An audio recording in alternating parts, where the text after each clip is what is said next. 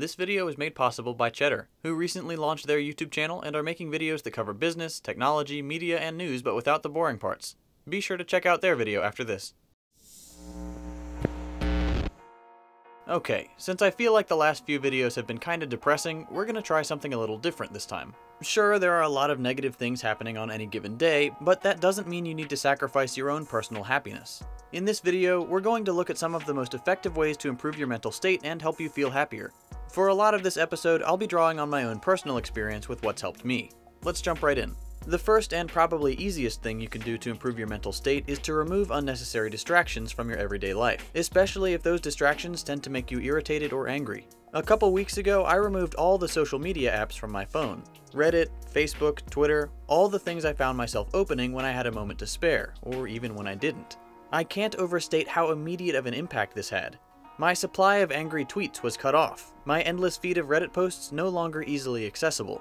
At first, I found myself wondering what to do when I was waiting for a video to render, or waiting in line at the grocery store. But within a couple days, I was using that time to be more productive, or at least more present. I could vacuum the living room while I wait for that video.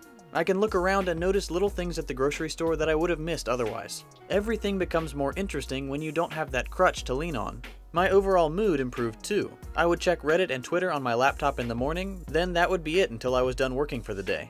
For all the hours in between, whatever I was doing had my complete attention.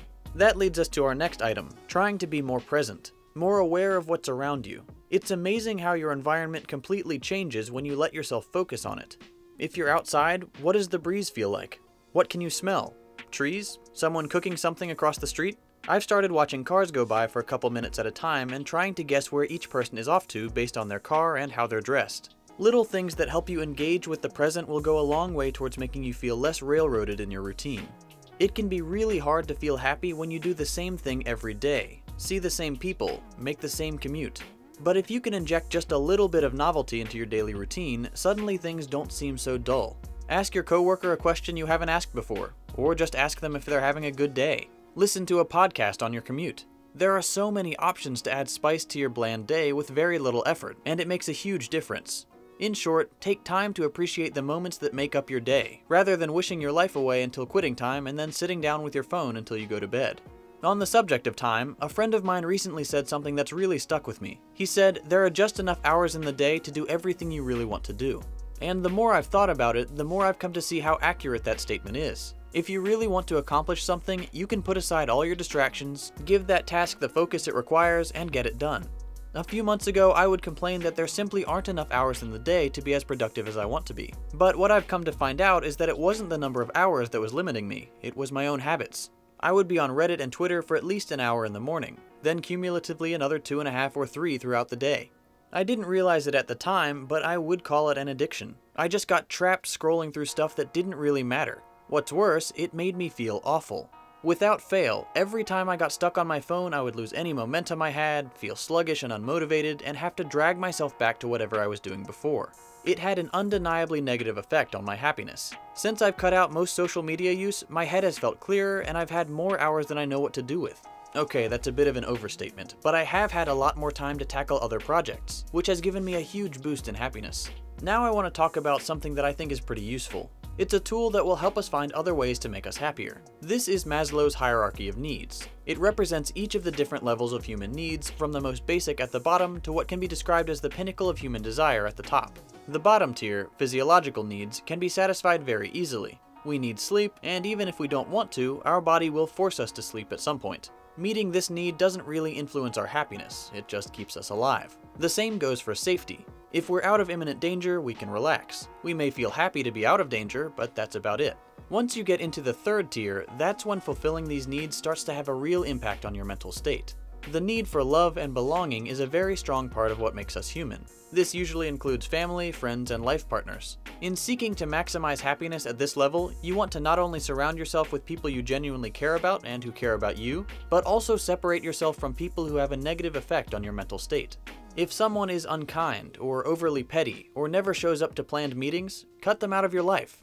If they don't care enough to show you some basic respect, they don't deserve your attention. On the flip side, if somebody goes out of their way to be kind to others, particularly you know that person is worth your time and will have a positive impact on your happiness. I saw a tweet recently that said something like, "It's 2018, being disinterested and cynical is out. Being unashamedly passionate about your interests is in."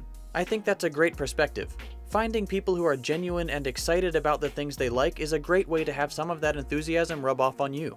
The next step up on the hierarchy is esteem, and this one is a beast for a lot of people, myself included. Having a sense of self-worth is critical to being happy, and this can be a major stumbling block when we're stuck in a rut and just feel useless. This tier can also refer to the need to be respected or seen as valuable by other people, which isn't necessarily a bad thing, but judging your worth by external measurements is a good way to keep yourself from building a healthy level of self-esteem. Here's the deal. We all feel like we're a fraud.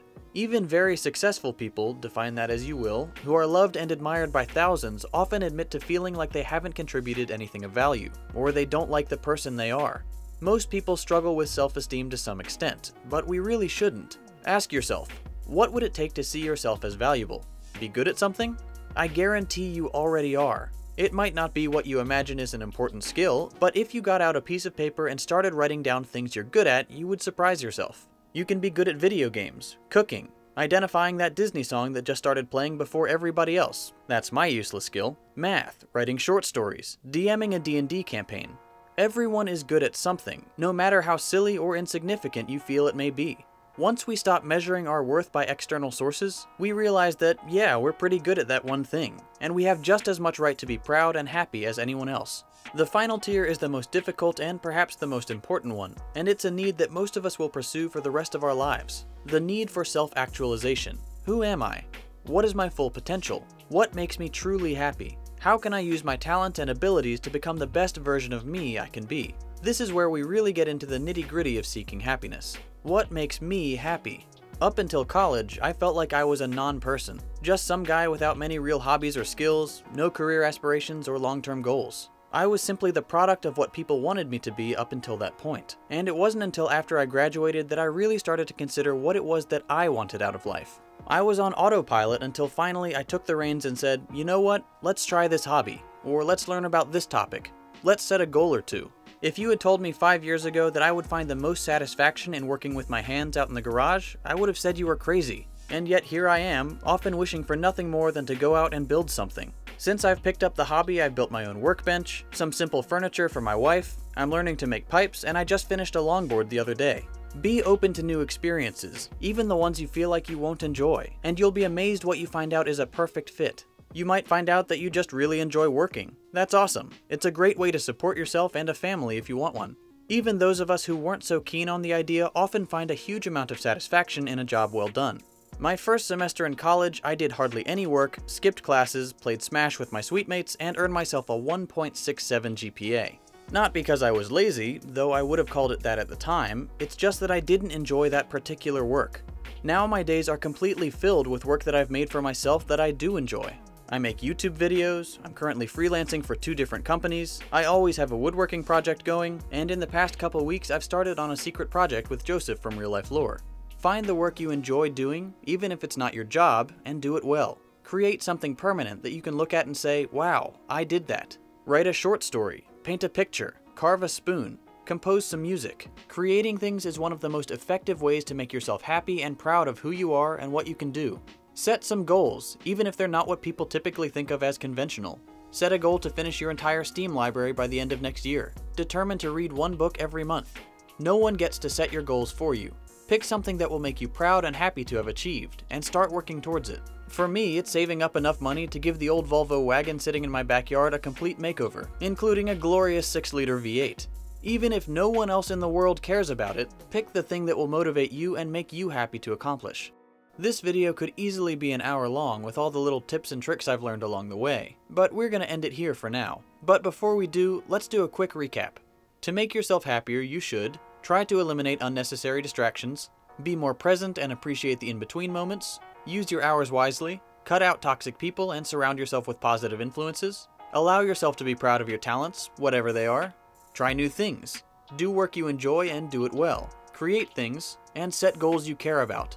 There's no magic solution to all of life's problems, but if you try to keep a positive outlook and cultivate a lifestyle enriched by things you care about, I guarantee it'll make a big difference. If you want to see Maslow's hierarchy of needs applied to Fortnite, check out this video from Cheddar. Cheddar recently launched their own YouTube channel and are making videos that cover business, technology, media, and news, but without the boring parts. I just watched their video about Fortnite and the hierarchy of needs, and it's pretty fun. You should check it out too. And if you like it, consider subscribing to their channel, which has tons of other fun and informational content, and watch more of their videos.